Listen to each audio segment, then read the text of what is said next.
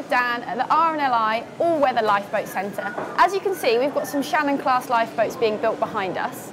Hi Dan. Hi Hannah. Can you tell us a little bit about the Shannon? When was it introduced to the RNLI? The Shannon was introduced in July 2013. She's a 13-metre all-weather lifeboat capable of beach launch and recovery. The main difference with her in comparison to all of our other lifeboats is that she's driven by water jets. And where does she fit in the fleet? So she's our smallest all-weather lifeboat, capable of 250 nautical miles out to sea and 25 knots at full power for 10 hours. So obviously we've got the Shannons being built behind us. It's quite a unique setup. Can you tell us something about it?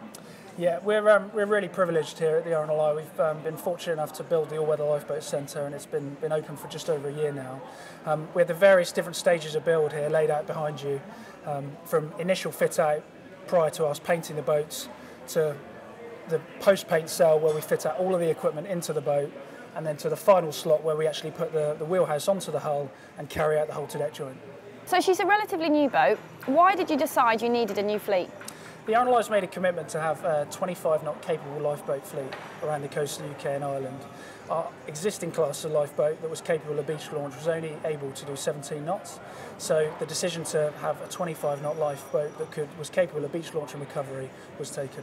So she's obviously a fast boat. Can you tell us a little bit about the design process? Yeah, it's quite a unique opportunity for the RNLI. We actually set up an internal project team, and we did the design entirely in-house, including the actual hull design. One of our naval architects, Peter Eyre, managed to design the hull and went through a really rigorous selection process to allow us to develop the hull, and it's been really well received by the crews. Along with the actual hull design, we obviously designed all of the production methods to put the boat together in-house, and we've ended up with a really successful product.